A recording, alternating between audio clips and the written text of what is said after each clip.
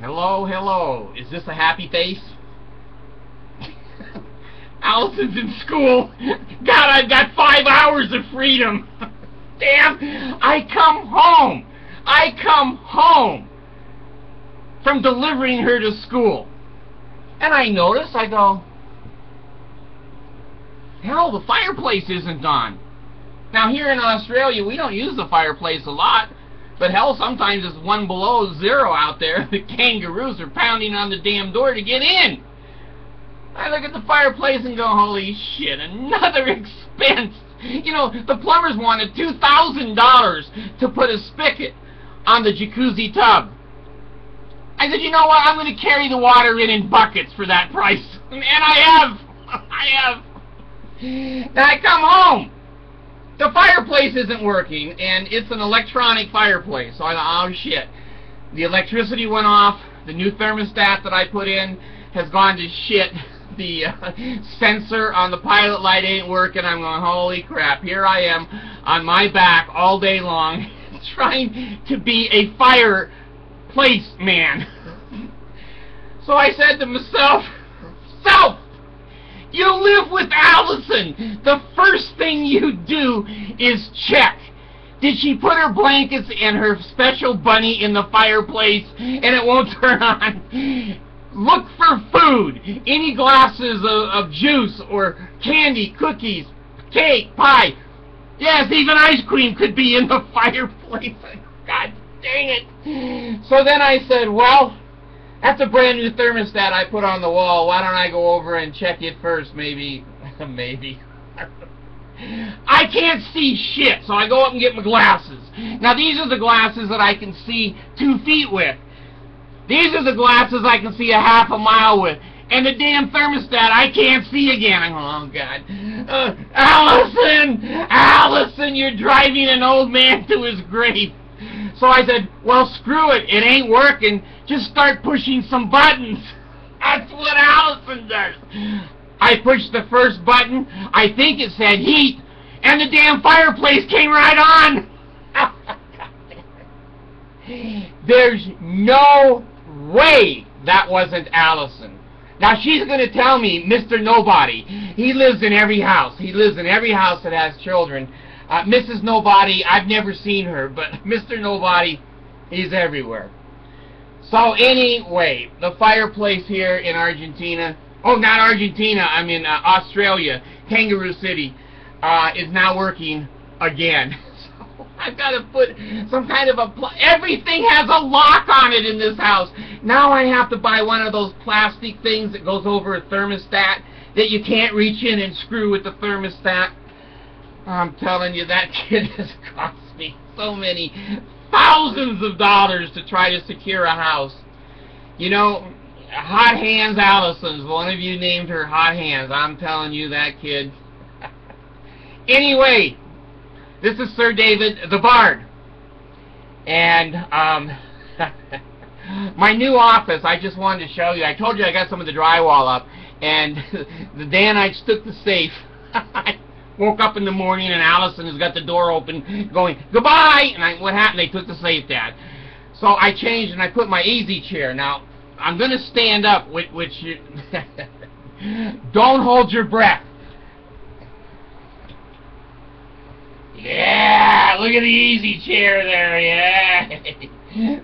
The Bard took your money for the hungry Filipino children, went to DI and bought that crap chair. So anyway, I can sit in here now and get away from Allison. I can't lock the door because she can pick any door lock made by man or God. I can sit in here and watch myself. I told you I was bipolar. I've made all these videos for myself and I sit here, hey, that's funny. No, that's not funny. That's not good. Anyway, I know I have a subject. I think it's on the screen here, so I'm gonna, oh yes, here it is here. Now, I know Davis School District very well. It's above Salt Lake City. Davis is up in Bountiful, Farmington, some nice community, and a lot of expensive houses, $1 million houses up on the bench in Hills. It's a rich school district, and it's a Mormon school district. Look at some of my other videos, some of the antics that the schools play when conference comes around, and dress their kids up in bozo costumes and try to terrorize the non-members. But anyway, there was a book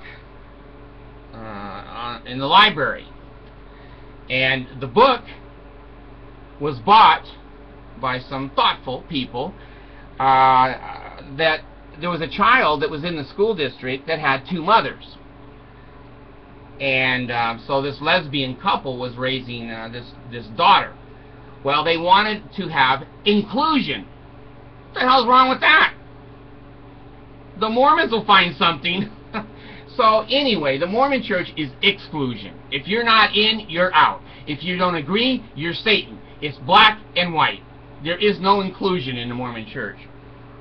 So they put it up on the bookshelf, so if any children wanted to come in, now this is elementary school, okay, if any children wanted to come in and check out the 2 mothers book, they could.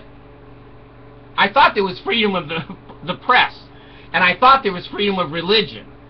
Now, if a parent says to their child, don't check out the Lisbo books, they have a right to do that. It's their child, and they have a right to restrict that child. But they don't have a right to restrict my child or your child. They cannot impose those damn Mormon sexual, if you want to call them that, non-sexual human experiences. Well, a few LDS people got together, and in Utah, if you get more than 2 LDS people together, you can pass a new law. You can pass any law that you want, and then the feds have to come in, slap the Mormons, and go, that's shit, don't do that, and then the law falls.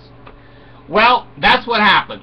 2 or 3 Mormons or whatever got together, and ooh, they were whispering about the Lisbo mom and Lisbo kids. Jeez, it went on and on. And so finally, the library took the books off the shelf due to the Mormon church's illegal public pressure.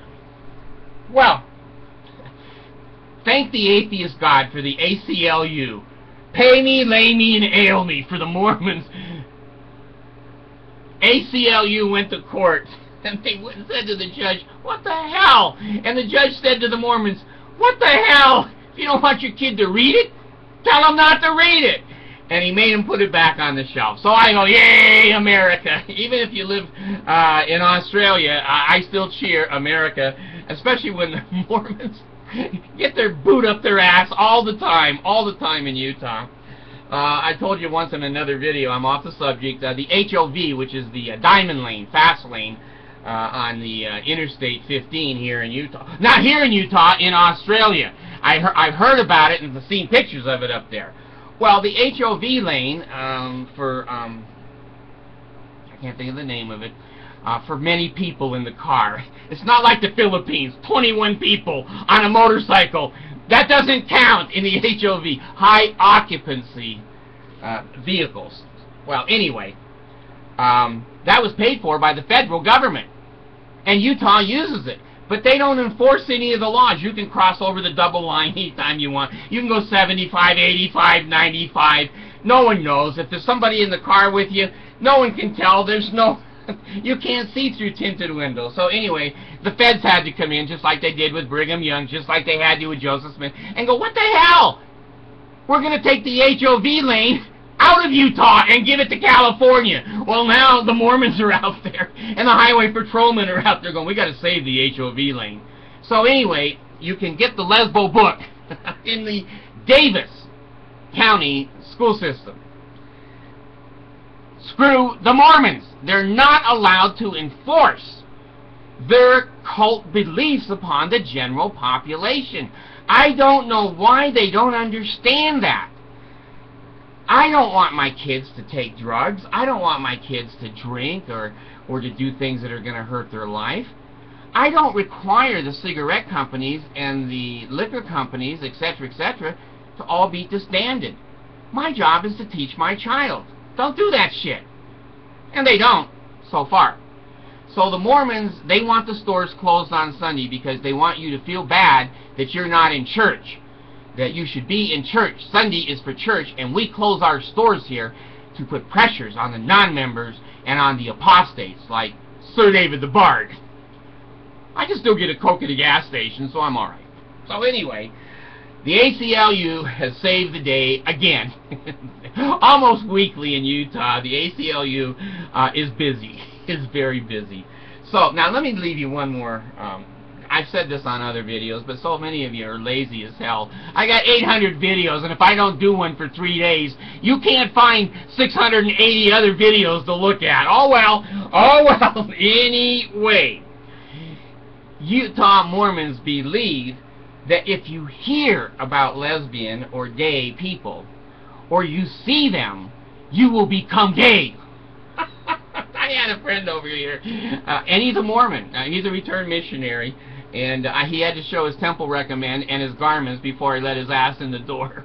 And then told him to shut up. Don't send any of his friends over here in suits. He and I get along pretty well. And I said, Jonathan, I said, let me just ask you a flat-out question. If a guy comes up to you, nice guy in a suit, maybe carrying a Book of Mormon and a name badge, and he says to you, I'd like to recruit you.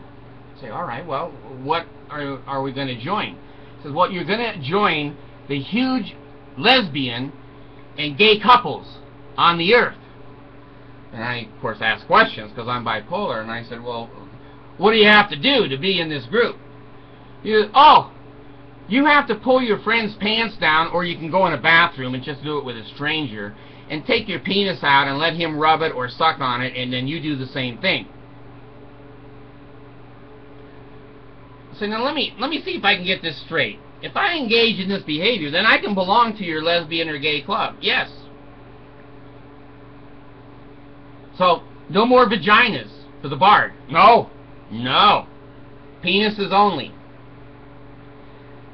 I'd say, well, you know, I'm getting to be 65 years old. I've seen a lot of life. I've lived a lot of life. In all these years, a penis has never been one of my desires to become friends with, other than my own. So this has to be with strangers. Oh, I can get a gay, okay, I can get a gay partner. Okay. Well, let me tell you something. I said to John, I said, Jonathan, is there anything in this world that would make you want to play with another man's penis and put it where no man has gone before than having your sweet wife's vagina? He said, no. I said, they couldn't recruit me either. Now, if they can recruit people, I don't care. I don't think they can. I think there's some people in the gray area that are bisexual and whatever.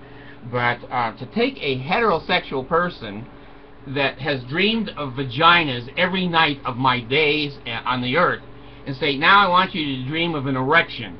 Well, I'm going to say, you know what? Gay missionaries, out of the house. These two boys like pussy. Out of the house. You're not going to recruit people to be gay just because they have two mothers or two fathers. Most scientific, in fact, all scientific information clearly shows that same-sex attraction is at birth. It's not something that's a learned behavior. So anyway, my computer is jumping here. It's probably saying, get the hell off of here. So anyway, you can get the Lisbo book up in Davis County now. And if you don't want your kids engaging in certain activities, you know what? Just tell them. Don't do that shit. Thanks.